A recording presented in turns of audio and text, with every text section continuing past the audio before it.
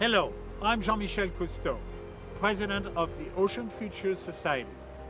I'm deeply concerned that whales are suffering because of the US Navy's low-frequency active sonar system. The Navy uses underwater sound waves to detect other nations' submarines. But studies now show that these sound waves can disorient whales and cause damage to their ears and brain tissues. The Navy wants to expand their program to cover 80% of the world's oceans, and they want to use sound waves millions of times more intense than is considered safe for human divers, and literally billions of times more intense than levels known to disturb large whales.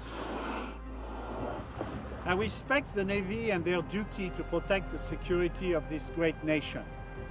But we must stop using these harmful sound waves until their effects are better understood.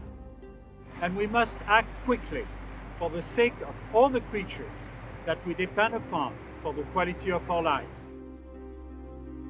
Please write to your local senators and ask them to stop the Navy's active sonar program.